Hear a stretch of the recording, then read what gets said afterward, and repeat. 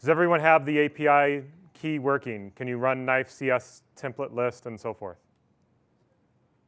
One? Yes?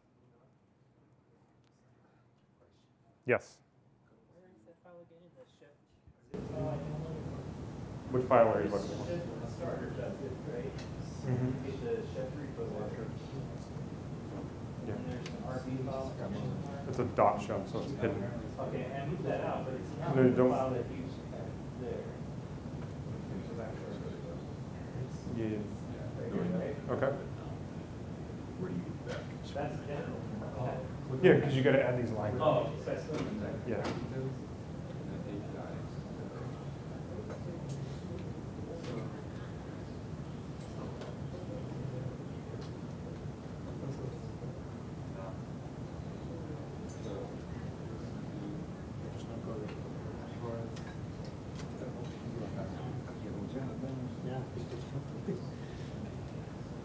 Yeah, just these 3 lines you need.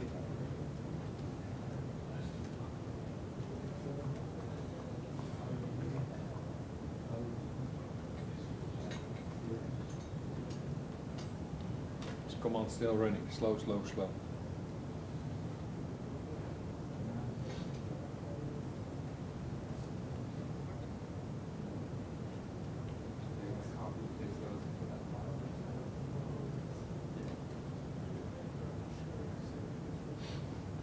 Let me know when you're good.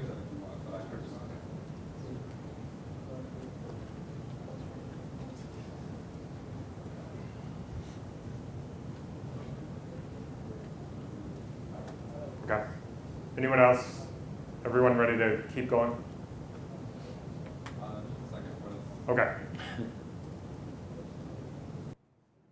So this, you won't really miss anything. So we want to do knife CS server create, but we need to discover what we can actually do. So you want to add in, oh, there's a lot of text. So there's this nice utility. So there's a bunch of different commands and switches and all these various things that you'll want to add in when you actually run this command. So some things that are common that you might use. So no bootstrap, so you don't want it to actually bootstrap it with Chef. Maybe you want to bootstrap it later. If there's a node name you want to specify, then you can specify that node name. You can actually feed in the API key if you need to. CloudStack passwords, so it enables auto-generated passwords by CloudStack, which might be useful. The things that we're going to have to pass are service and then template as well.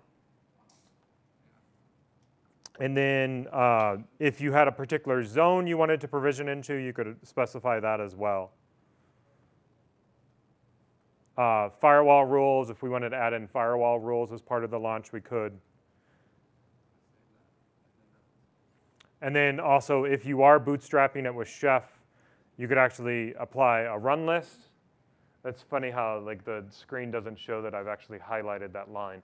So the run list here, you can actually specify Chef recipes or Chef roles that you want to be applied as part of it. Other useful bits, so the username and the SSH password as well if you have to specify that information as well, which is used by the bootstrap. So we want to run knife CS server create. We're going to give it a name, so we'll just call it web01.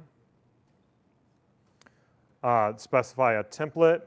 Actually, let me do this first, template lists. And then run service list. And now we can run the server create. So we want to specify the template name. So in this case, I'll choose this. Preferably choose a CentOS OS on Exascale. so that you're doing the same things that I'm doing. Or we could do Ubuntu. Preference, Ubuntu or CentOS?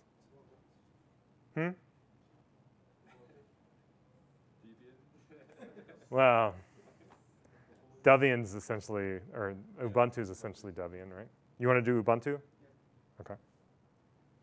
So we will choose Ubuntu, please.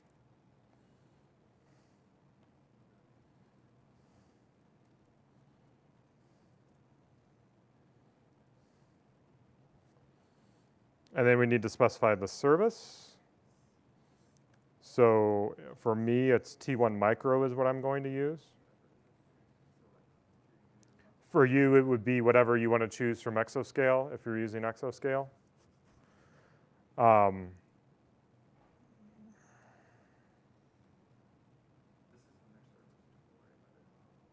Sorry, I got to scroll.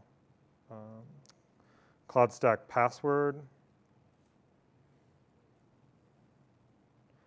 SSH user, which in my case, it's root, which you always want to SSH to your machines as root, especially over the internet.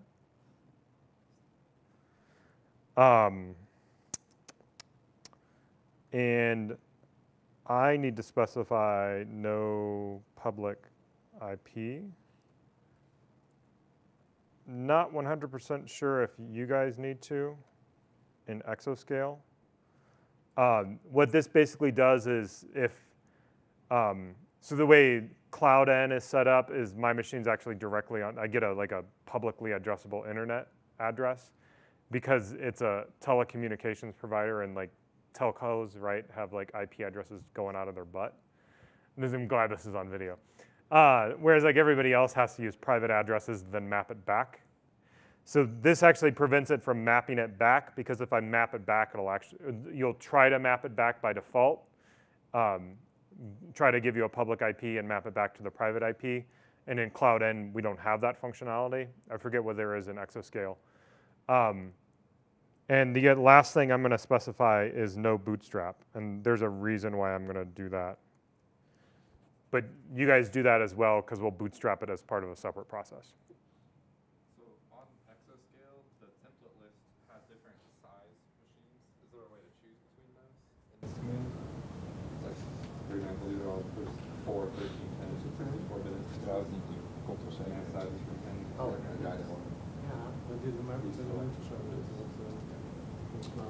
That's a good question. Haal nu wat op van. Let me see if I can find it.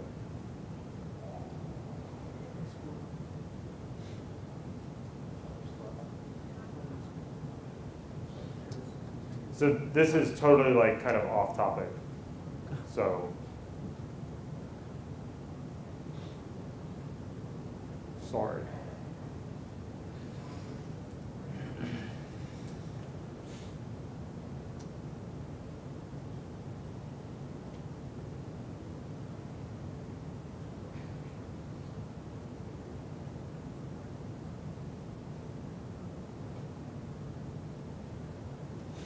So this is a great book that Sebastian from Apache CloudStack put out. And he has it available on GitHub, so his username is runsub. And he also has printed copies of it as well. But it essentially kind of runs you through using Nice CloudStack. So you can specify fields here. So what I believe you need to do when you do knife CS template list, you need to specify fields name and ID. And then this will give you the GUID. And then we have to use that. And then you use the GUID, Okay. right? And so let me see how we use the GUID.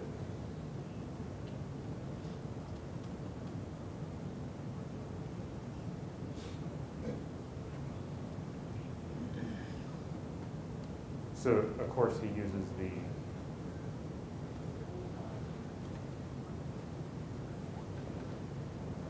So try using the template GUID instead of just the template name and see if that works for you.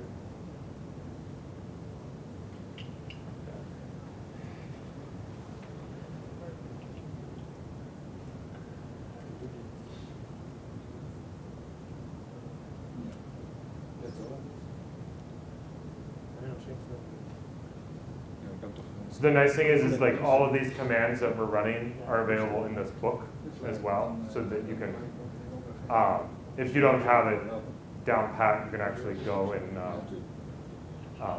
do it later.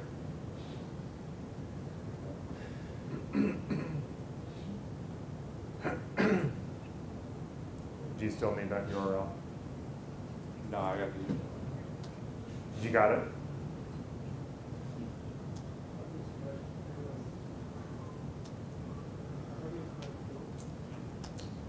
What do you mean select field? Or how do you print the field? It's, here.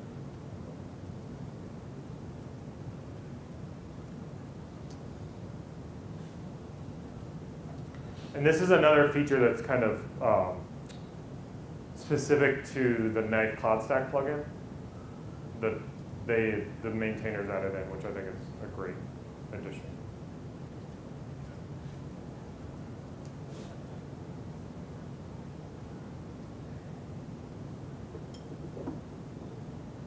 So did using the GUID work? Well, this is the services, but not the templates. The templates for where I was seeing multiples, because the services. Yeah, but this should still work.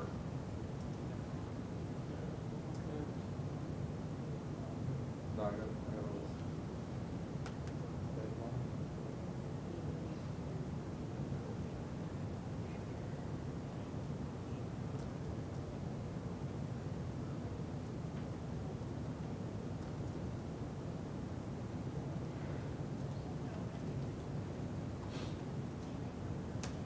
Because the template's the disk space, not the No, random no, I space. understand. Yeah. So Knife template, CS template.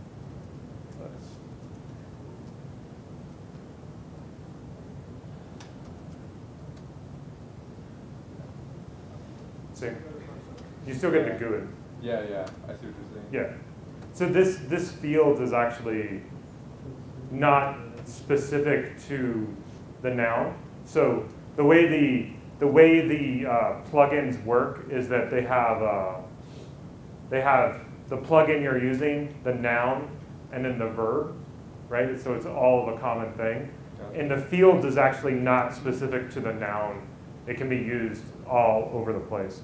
So I can actually do Knife server list, Knife CS server list, and do fields, and do ID name. And it's going to give me back the GUID. Yeah. I see.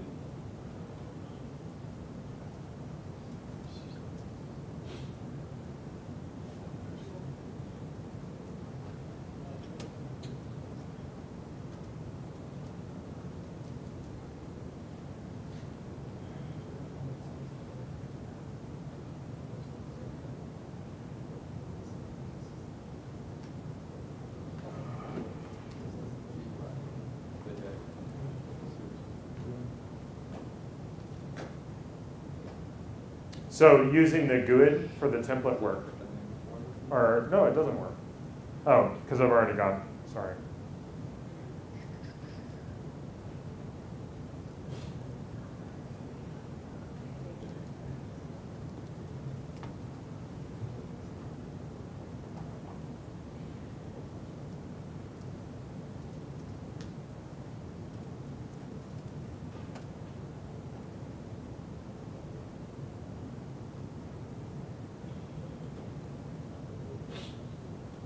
So you should be able to run the server create, and you'll get this information. You'll get this coming back, and it should just return to the command line. So we didn't bootstrap it. We didn't do anything special with it, right? Did everyone create a server, or in the process of creating a server? And if not, speak up so I can come help you. Got an error 431. I got that exact same thing. Let's try it again. Try a different name, and maybe put your name in front of web. Gotcha. Because I think there's like a collision in the namespace. Shouldn't everybody have their own namespace though? You would think. But I don't think it's actually working that way inside of at least this cloud provider.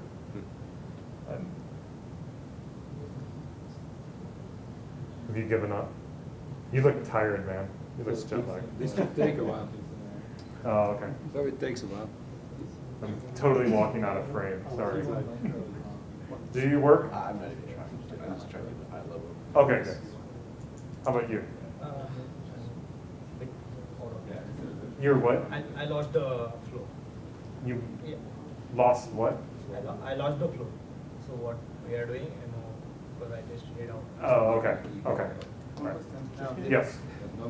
Here, like, I did the CloudStack a while ago. We speelden against dit XML. HTML, XML, bars. So that's the Japanese endpoint you're using. Well, that's what they say in documentation. Oh, okay. So just open a web browser for me. Daar heeft hij al gedaan.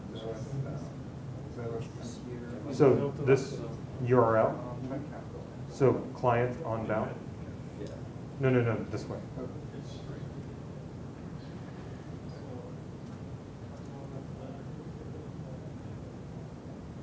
Mm-hmm.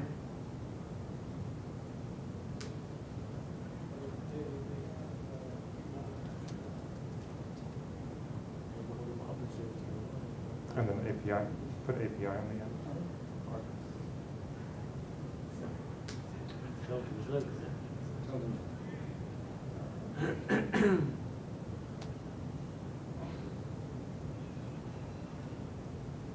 Where are you editing this file?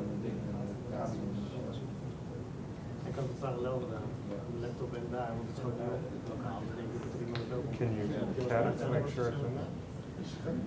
Can you cat the file or show me the file? I just like want to verify.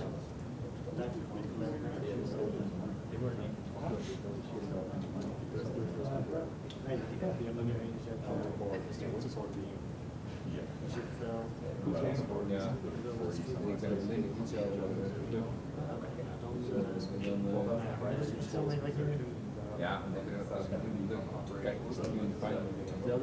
And that's all one line, right?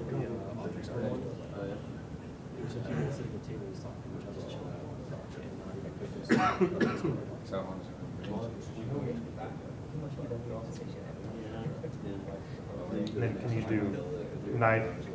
Were you able to run the knife commands against the server itself? So like knife client list? Yeah.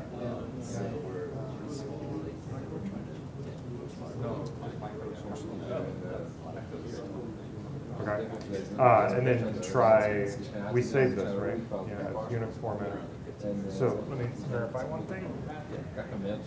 You guys have a code space? Yeah, we have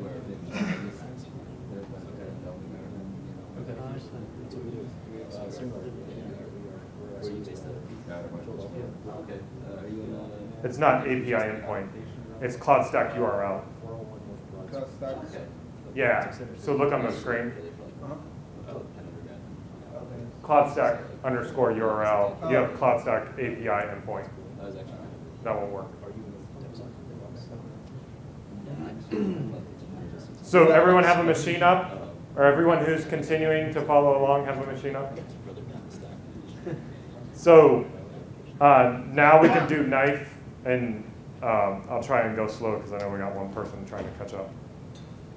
So we can do knife bootstrap, and we can specify an IP address. And you're going to want to be in your chef repo directory, just so all of this needs to take place in your chef repo. And before we run this command, let's actually look at the switches we can pass to it so we know what we're actually doing here. So if I do knife bootstrap help, then it's going to give me a bunch of help. The things that we are concerned about is we need to know what the SSH user is, and we need to know what the SSH password is. We just got the SSH password, and let me actually copy it before it goes out of my scroll buffer. So it looks like knife bootstrap FQDN, host name or IP address, and then the options. So some things, if we had a proxy we needed to go behind, we could pass in the proxy URL.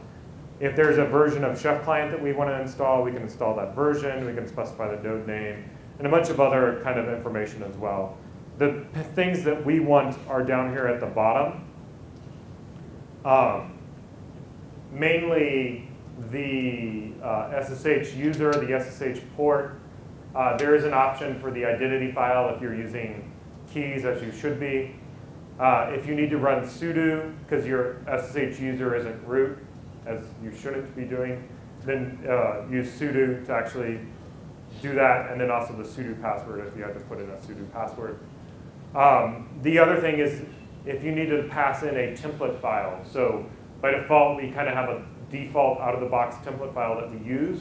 If there was a different template file for whatever reason, because you need to install Chef Client differently, or you need to download the Chef Client from an internal server versus installing it over the internet, then you can actually specify that template file to do that. So it looks like we're going to need user and password, and that's really all we need. Do you guys know if you log in as root or another user to your machine? Ubuntu doesn't have a root account by default. Okay, so it's Ubuntu. Yeah. Yeah. So in your case, you'll have to pass in the sudo password, or the sudo switch.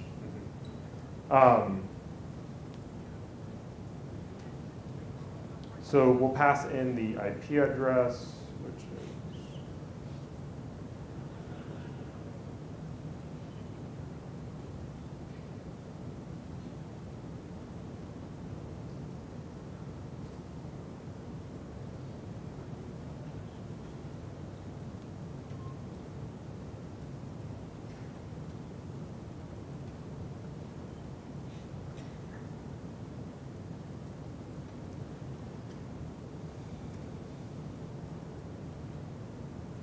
and we're not going to specify a run list right now because we don't have anything in Chef to actually manage or to do. Yes? Do you know which ports are used to connect? It's port 22. So Okay, it's SSH. I'm setting you up to fail intentionally. Can So- you show your create call? Yeah.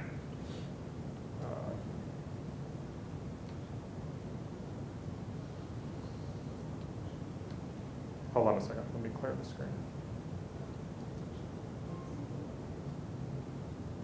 There you go. So in this case, so in Exascale, they have a whole bunch of different templates with different sized disks.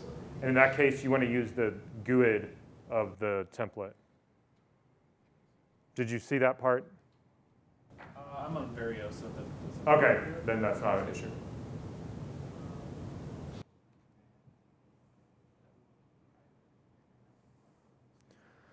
So if you have this bootstrap command done, do you still need to see that? Okay. So go ahead and, if you think you have the bootstrap command correctly formatted, go ahead and hit enter and let's see if it works. It's probably not. Anyone know why it's not going to work? Your port is not open. So you need to go into Exascale.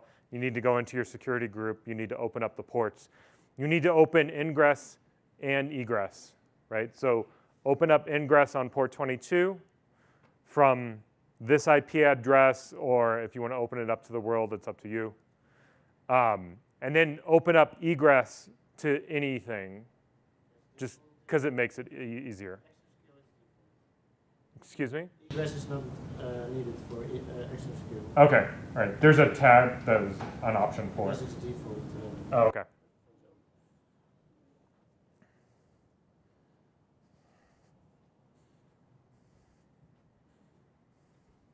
Let me know when you're done with this command.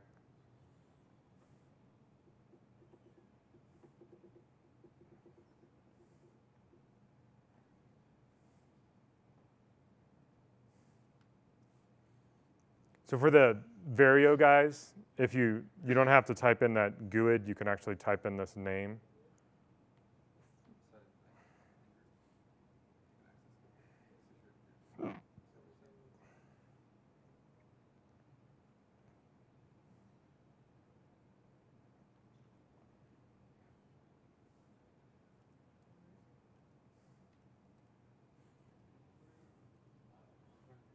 You're using Vario, right? Yeah, so the exascale guys needed to use the GUID. In Vario, we don't need to use the GUID, we can use the name.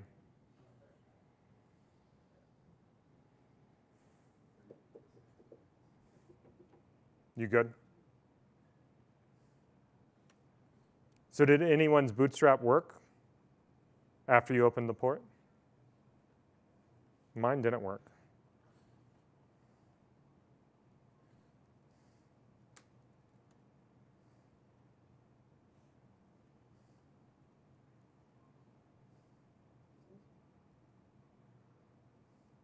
Ah. Yeah, I know.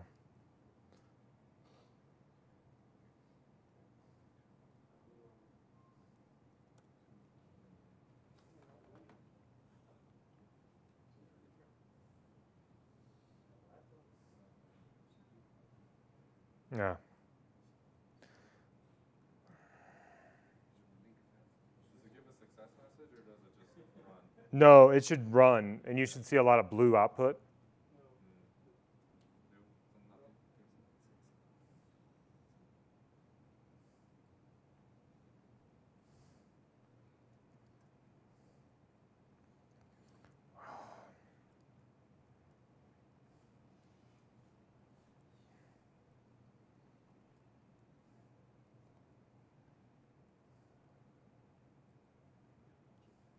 Somebody check to see what exascale makes the Ubuntu username.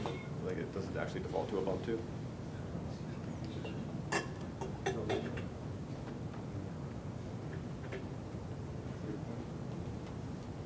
Let's see.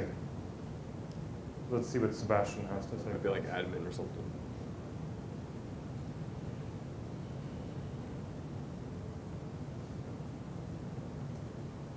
So in this case, in CentOS, it's a root. I don't know what it is with. Usually when you install Ubuntu manually, it asks you to provide a non-root account. So they might default to something.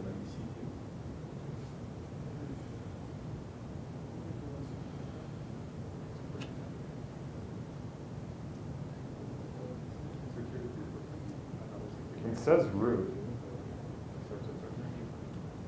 It's possible to enable the root account under Ubuntu. It just doesn't happen by default, so maybe they did.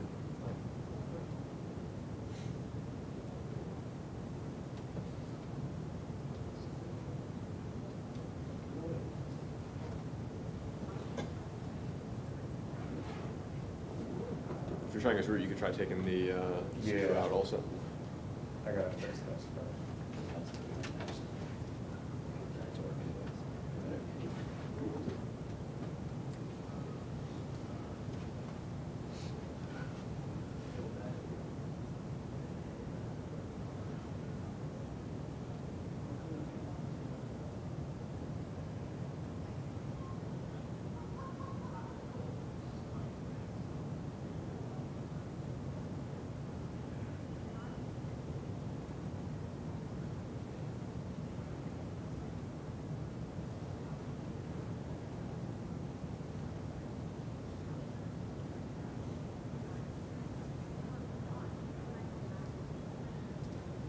So it looks like root works on Ubuntu.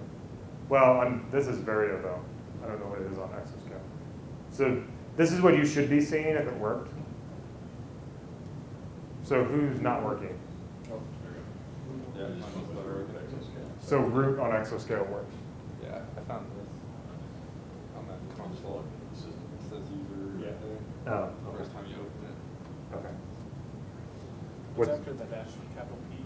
Where you just have- the password for root that you should have got from your launch command? It should have been part of the output. So right there, password. Since we're not using key files in this case. And then I don't need the. You don't need the sudo, but. That was in your file.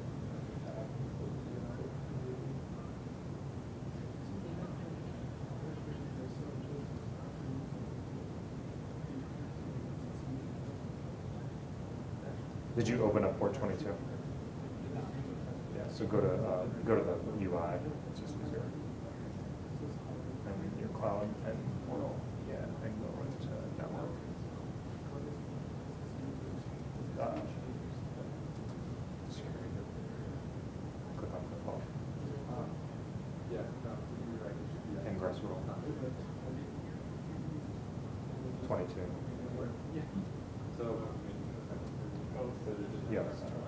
and then you got to add in the cider.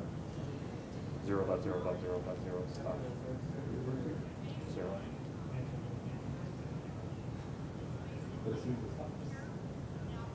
I don't know if you need the egress rule. You can try it without it. Yeah. That failed quickly. Okay.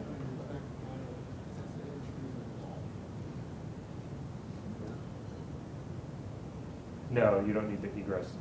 What you would need is so it could actually go out to the internet. But I don't know if it's open by default. But go back to your bootstrap. Try your bootstrap. Yeah, I just did. That was correct. Oh, it's been. Okay, sorry.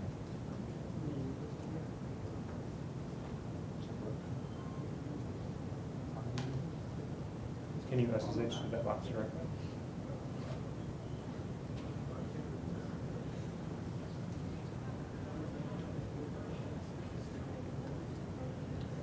Yeah, that's fine.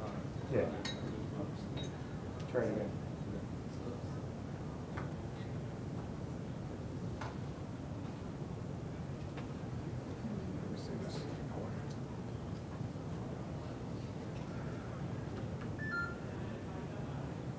So now if you go over into the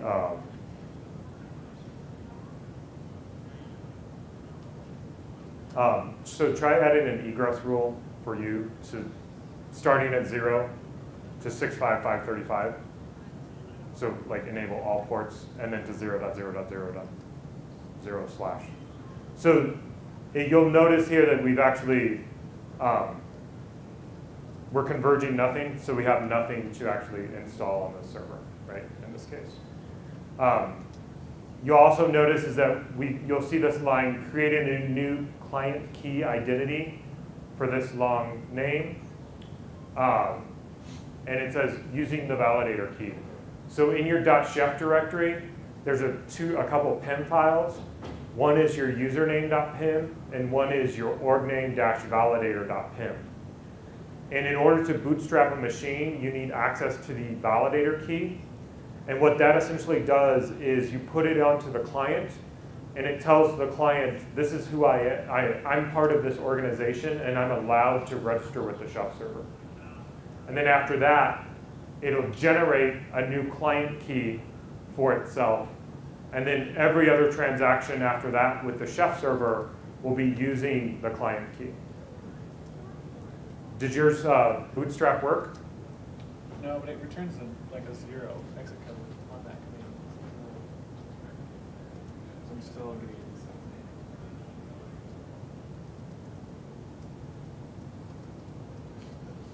So let's see your laptop. Sorry. I don't like to do this, but.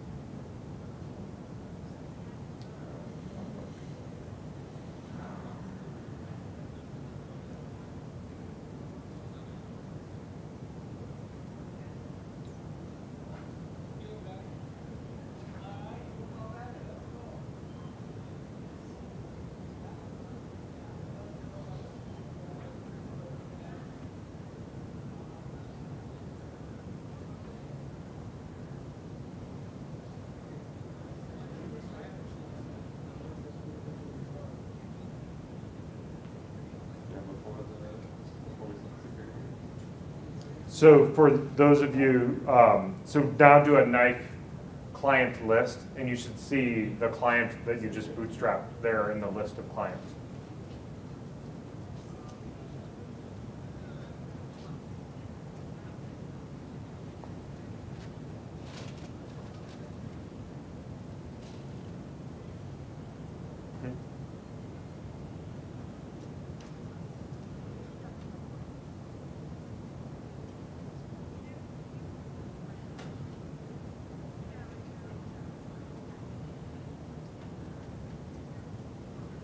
Well, that's interesting. Why did you do? Oh, you did Synthos, or did you do? No, it's a bunch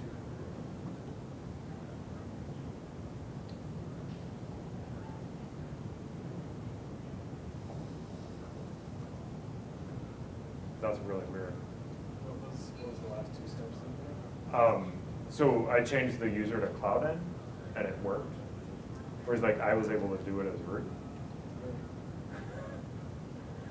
But your image won't let you do it as root. Let me see your create.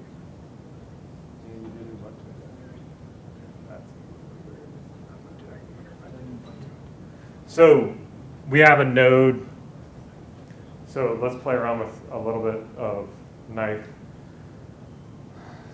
Clear. So we have knife node list.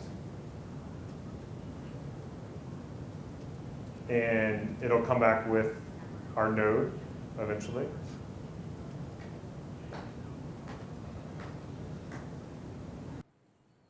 Wait for it.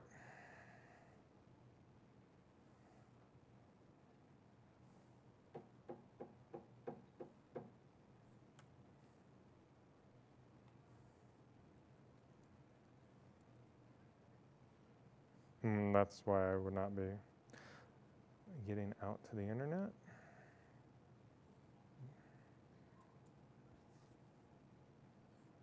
I hate that they record these things because like there's nothing that ever goes right, right?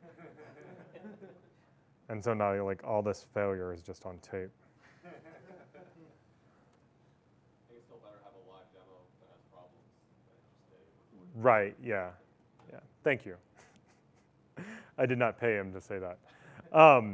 So I could, possibly. How about I give you my credit card and you can go down and bring beers back to the room. So now you should see your server, right? Everyone see the server? You could do knife node show and specify the server name.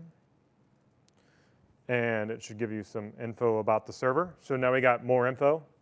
This is kind of all, that's why I did it. I launched a CentOS box. I didn't launch a Ubuntu box. I swear I put Ubuntu in that command line. I'll launch another one here in a second. So the other part is I can do a -L, and actually I want a little lowercase l. And I can get long format. So now you can see a whole crap ton of information that you can get back about your server. So this is all like the information that we get out of the box. So tons and tons of info, BIOS info, hardware info, CPU, memory, all that good stuff. That's a lot of data. I may not want all that data. Or I might want it in a more programmatic format. What I can actually do is specify the -F flag, capital F and then J, and I can get the format back in JSON or JSON. And so now it's more programmatic. I can parse it. I can consume it better if I'm actually consuming it somehow. Then the other bit, where does that have Java installed? We can also now search, right? Even though we just have one node, I can say, show me all the nodes where platform is, I think rel might work. You'll want to do, I think, Ubuntu in this case.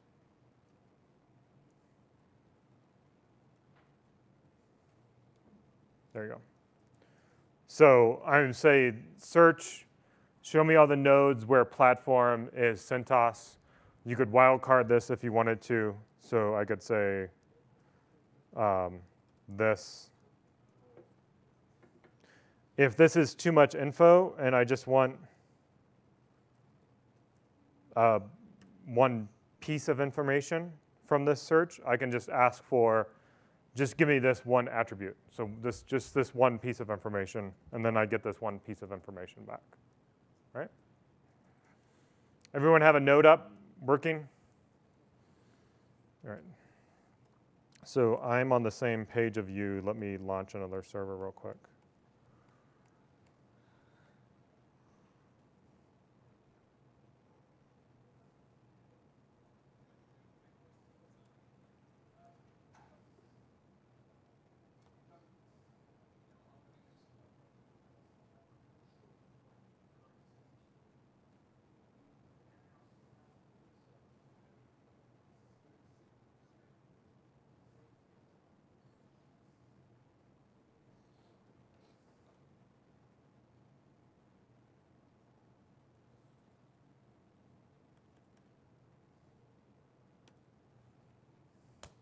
So I'm going to bootstrap myself a new Ubuntu machine because we're all on Ubuntu and the commands that I'm going to be running, and we want to make sure that they're all consistent.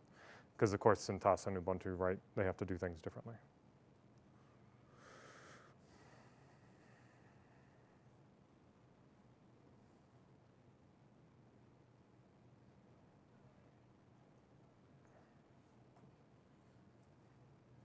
And if you guys want to, if you promise to come back, we can take a short break.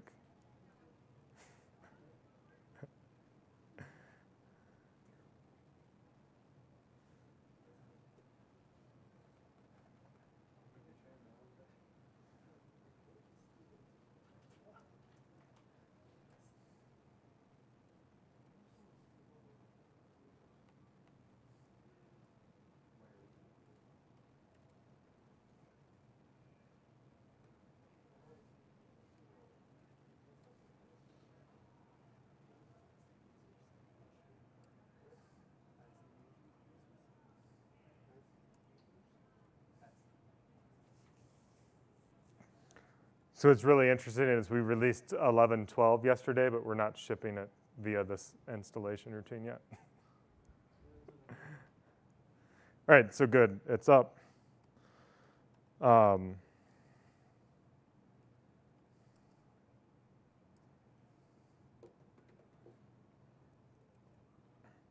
So this is an important thing to talk about. So I just did a search and I said, show me everything about a platform. And my search results don't come back yet. Search results take a while to index, so they don't automatically or instantly available. So you might have to wait like 60 seconds for your search results to actually be available. If you're running Chef locally in your own network, you can actually tune that and have the indexing take place quicker. The problem is that puts load on the server, and thus if you have a large environment, that may not be something that you want to change. So now you can see I've got an Ubuntu box, I've got a CentOS box. Great, that's awesome. So now we want to do, let's start writing our own cookbook. So I've actually got slides for this.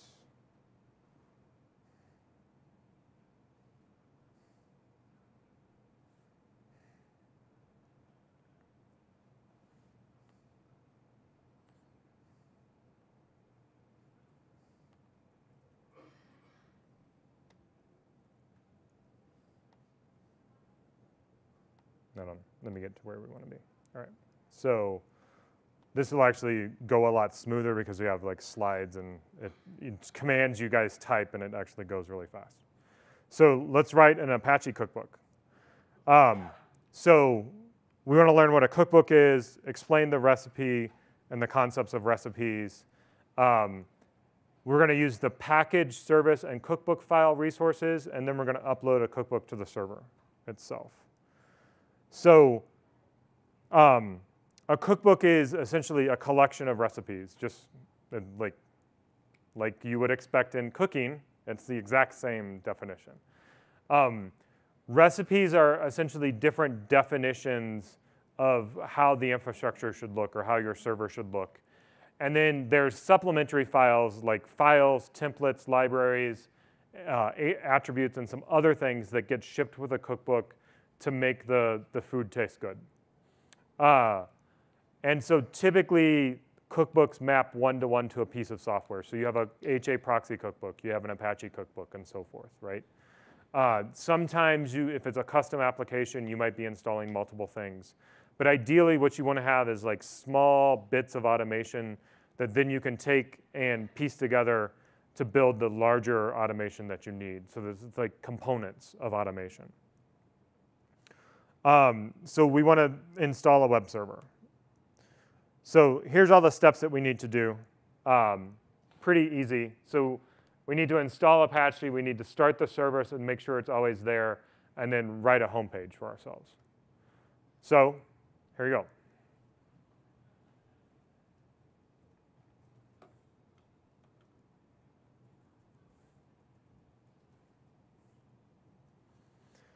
So that will actually create the skeleton.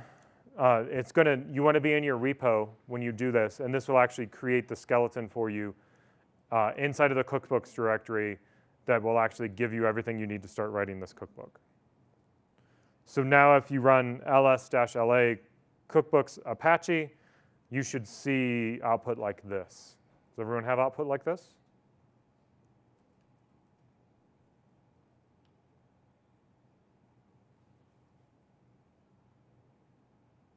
Yep. All right. So if you have Sublime open, so what's awesome about Sublime is if you, at least on the Mac, it should work on a Windows or a Linux box at least as well. If you run the Sublime command and then put in dot, it'll actually open a window and it'll put you into that directory. And so you get a nice little drawer over here to where you can then go and open up things that are in your repository. So knife cookbook create Apache. It created it for me. And now over in my drawer here, I can see that I've got Apache. And I can see all of the files and stuff like that that I need to edit inside of there. So back to our slides. So what we want to do is we want to open in your editor of choice cookbooks Apache recipes default.rb. So there's a lot of what's called default files in Chef. And what these do is if you don't specify a recipe and you just say, I want this cookbook applied, by default what's going to happen is the default will get applied. But what you can do is you can always, inside of a run list, you can say, I want this particular recipe from this cookbook, right? So in some cases, you might have, like say in the case of Apache, right? You might have the default that actually installs Apache, but then you might have one for mod PHP. You might have one for mod Perl, right? Or any other modules that you might want to install. Because every time you install Apache, you may not want those modules. But then there are instances where you want those modules, right? So you can specify little bits of automation that you can actually install. So you should have this, and the first thing we're going to do, and this is actually wrong, this is for CentOS, but in this case, package Apache 2, do, action install. You guys said you wanted to use Ubuntu's. This is written for CentOS. Suck it up. So this needs to be Apache 2, just so we're clear here. This is essentially just the RPM name. So what's going to happen here is this is going to figure out what operating system I'm running on, and then it'll use that operating system's package repository system to go and attempt to install the RPM name that you put in there, right? So whatever you get from app cache search, right? So the RPM name or yum search, right? That's what will need to go into there. So this is what we call in Chef a resource. Essentially, this is the resource, and this is what we're going to do to that resource. So the resource is named, it's a package, which is named this. We're going to install it. The other things that we could do is we could remove it as well, right? Additionally, you can pass in parameters as well. So in the case of a file, you might have the owner, right, and the group and things like that. So what I just said. So we're declaring what's going to happen. We're going to say we want it installed, but we're going to let Chef figure out how it should actually be installed, right? And the action is determined through what we call providers. So think of resources as kind of the .h files in C, whereas providers are the .c files that actually have the implementation inside of them, the magic that figures out how things should work.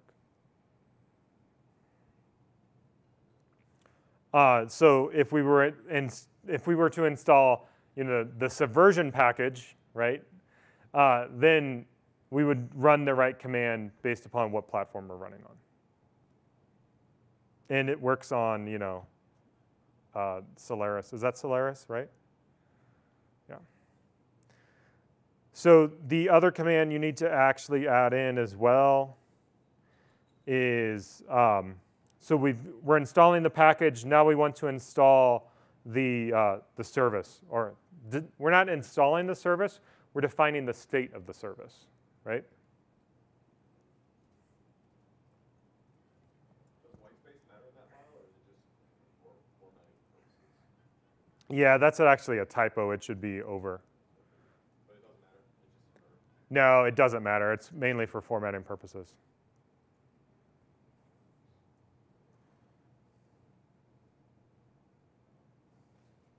And in Ubuntu, what's the service name? Is it Apache 2? Yeah, so you want to make sure it's Apache 2, not HTTPD. So this is, I kind of already talked about this earlier. We're going to have this service. We're defining the state. The state is it needs to be enabled and it needs to be started. And the other thing is that these are actually executed in order, right? So the first thing that's going to happen is the package gets installed. The second thing that will happen is the service gets enabled.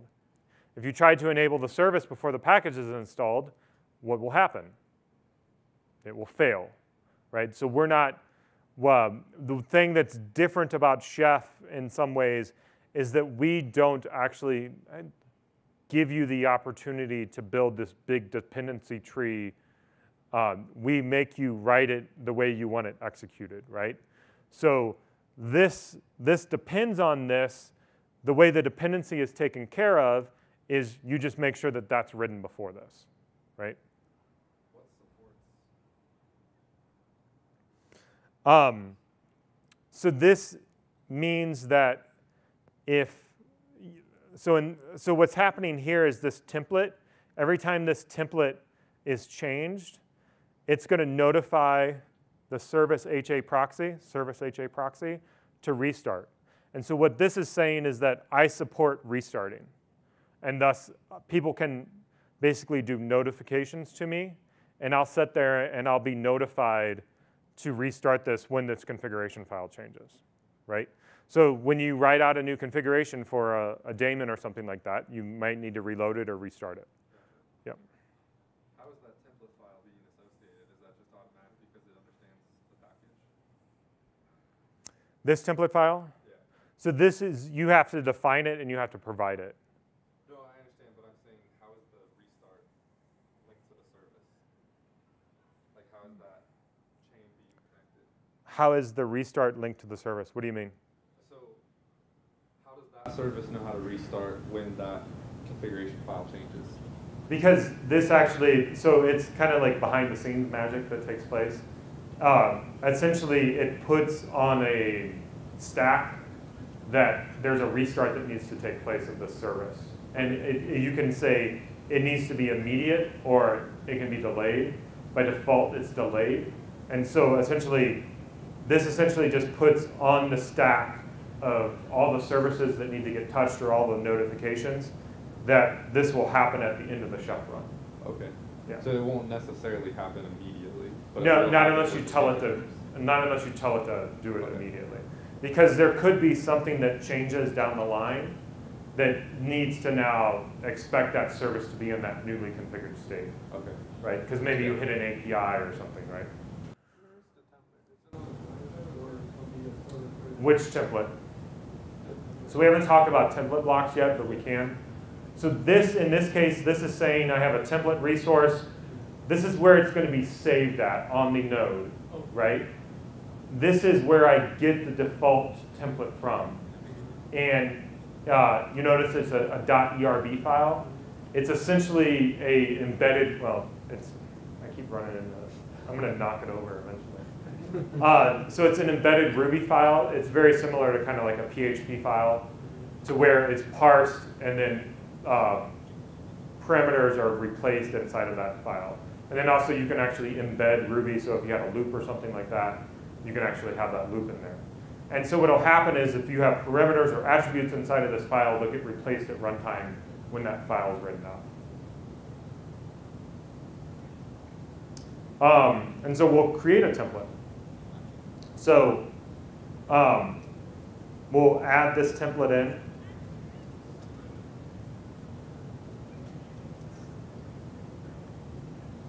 that's actually wrong. It says add a cookbook file resource. This isn't a cookbook file, we're adding a template. But add this in anyway.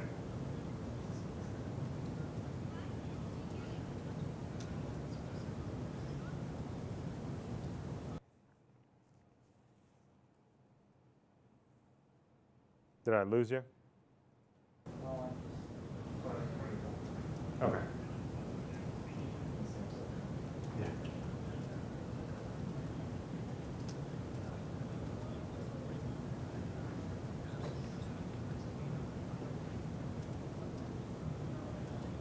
And so I already talked about the resources.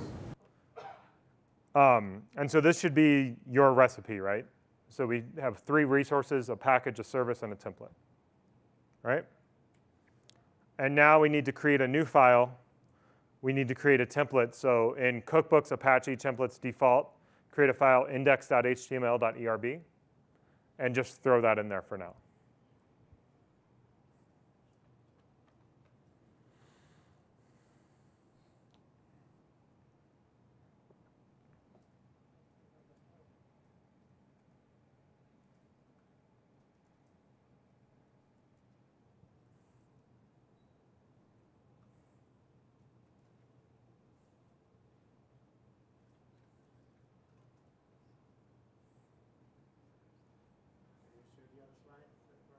This one? Yeah.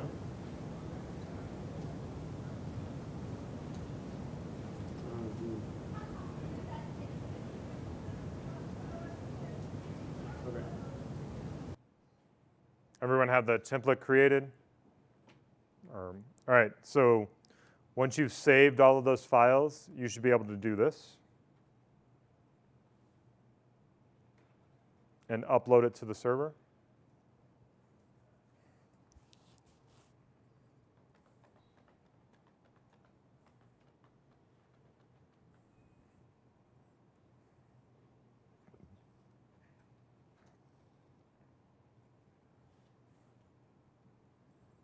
Good. And you should get that success message. So now we need to edit the run list of the node. There's a couple different ways that we can do that. We can go to the web UI, and we can actually do it there at manage.opscode.com, edit the run list there. We can also do it via the command line as well. But the run list is essentially determines the order of what recipes and roles will be ran. And so that's essentially how you specify recipes, and that's how you specify roles, which we'll talk about. And so we actually want to run this command. So the node 1 actually needs to be the full name of your node. So it's probably like, in my case, it's a really long name. If you do knife node list, whatever's shown there is what needs to be up there.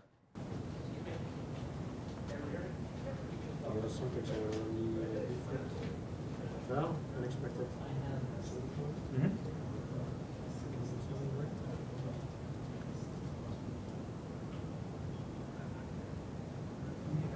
So it's action colon install, or action space colon install. The colon goes in front of the I.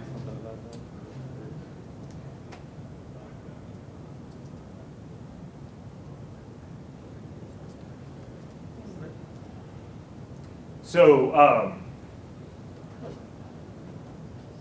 everyone get the run list edited? Fine. So now you need to run chef client on the node, and I'm going to break out of the slides here for a second. There's a couple different ways that we can do that.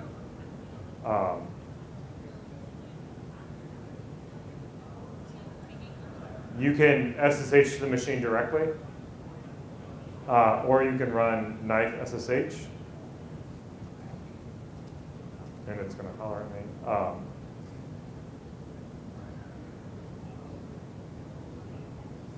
And what knife SSH will do is it'll run a search. So you notice knife SSH the query, then the command that you want to run, and then you need to pass in whatever information. So in this case, we would want to do knife SSH.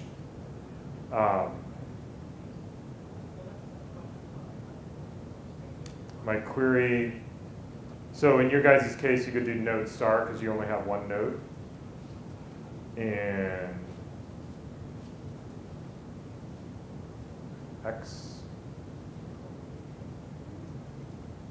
whatever user you need to log in as. I have to log in as cloud N. And then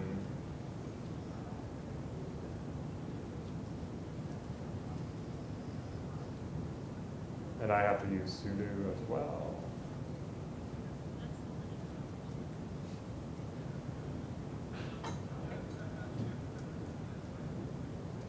And you want your command right after that. So what I want to do is chef.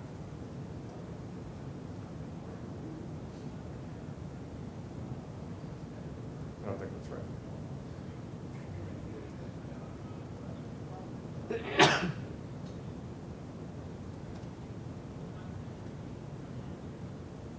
Yeah, this won't work for me because it'll work for you guys because you're running it as root. But I can't run this via sudo. So let's just see what will happen.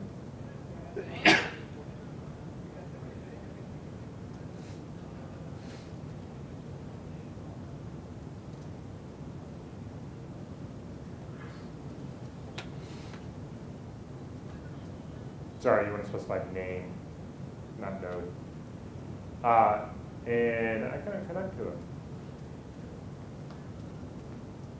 The other option is just SSH as cloud N to your server.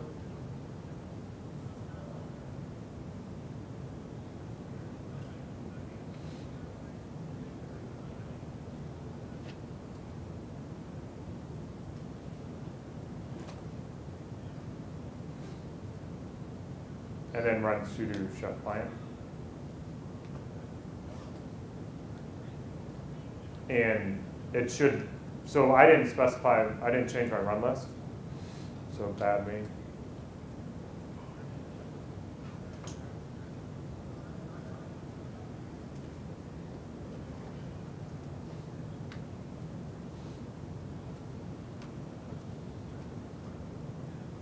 So for you guys, you should actually end up getting, I don't have an Apache cookbook with anything in it on the server, but you guys should actually get Apache installed. So did that work for you guys? Did you run chef client? Okay.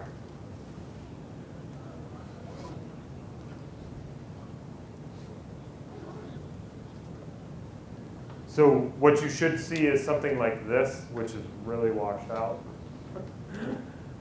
Package HTTP will be installed, the service will be enabled, started as well, and then the template should get created. And then you should be able to go, once you open the port, you should be able to go to that web page and actually get something back. So where are you guys at? It says it's installing. Okay. I'm not sure. Yeah, your template. Oh, Probably need to have a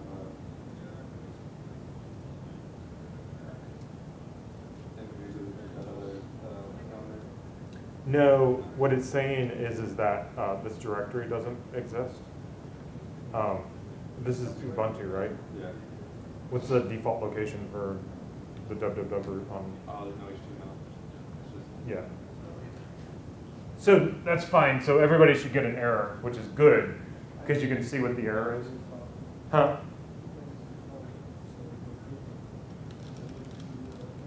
yeah, because I think it's going to be all of HTML.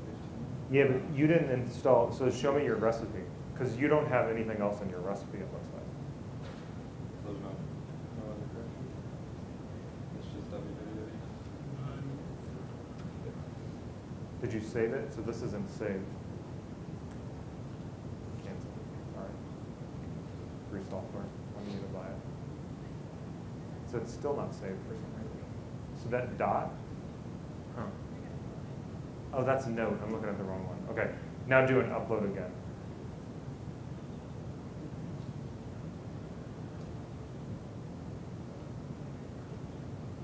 Yeah. And then go back to your node and run chessline.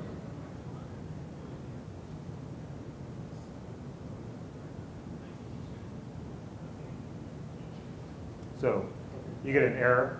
So everyone got an error, which is great because you can see what the error output looks like. The error output, what's cool about the error output is you'll notice how you wrote the recipe. So you'll see this right here. So this is what you're failing on. And it shows you how you wrote it. Then it also shows you how Chef evaluated it, right? And so you'll actually get all of the defaults that Chef put in there for you as part of that resource block. So did that error fix it? Yeah, I just had to remove the Yeah. HTML. So on Ubuntu, it's var www, there's no HTML. So fix that line, save it, re-upload it, and it should work smashingly. And then go to the URL or the IP address of your server, and you should be able to get hello world back. Did you? Yeah. You have to open up It 480. was actually already there, so I changed the text because it just so happens that hello world exclamation point is Apache's default index. So. Sure. We're going to change the text here in a second. Working ahead.